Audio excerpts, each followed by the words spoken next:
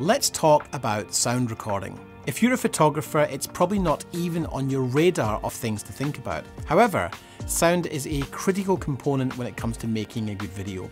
In fact, I would say it's easier to watch bad-looking video footage with good quality sound than good quality video footage with poor sound quality. Having poor quality audio will ruin what might be an excellent video, and viewers will quickly tune off regardless of how great your shots may be. Audio is definitely a whole new skill set you'll have to pick up in order to make great videos. Recording high quality audio can be achieved with ease with both the A7 Mark III and the FS5 Mark II. Sony have made it easy with these two cameras. Let's take a look at the differences and advantages both of these cameras offer when it comes to recording sound. The first consideration when recording pro quality audio is the use of XLR connections. Pro microphones tend to have these, and they are especially good because they lock into position, which means they can't be accidentally disconnected when filming. Now, the A7 Mark III doesn't come as standard with these as a connection. Instead, it has a mini jack input.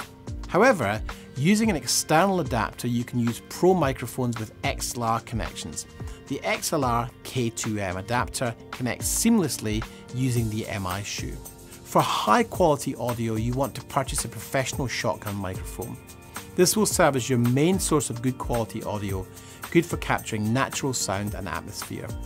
Always monitor your audio with a pair of professional headphones. One of the major benefits of shooting with a pro camcorder for video is the ability to record audio through XLR inputs built into the camcorder, with the added benefit of on-camera manual controls for setting audio levels for each channel separately. There are a few avenues for audio you want to consider. Firstly, the FS5 does come with an internal microphone, as you can see on the front handle here. This provides a guide track of audio and would not be suitable for production quality sound. You can also plug a shotgun mic into XLR input 1, and then perhaps a lapel microphone to be plugged into XLR input 2. You can also record and control each channels 1 and 2 separately. To do this, simply head to the audio menu and select channel 1, input 1, and then channel 2, input 2. Having the ability to record two channels of audio internally is a major advantage of the FS5 Mark II.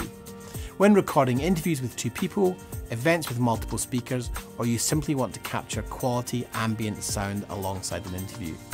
So with both of these cameras offering the ability to capture high quality audio, you'll have all the tools for great sound recordings. Capturing good quality audio will leave a lasting impression on your viewers. Hi, I'm Dan Lenny. Thank you for watching this tutorial. You can find other useful tutorials in video creation by clicking the link shown.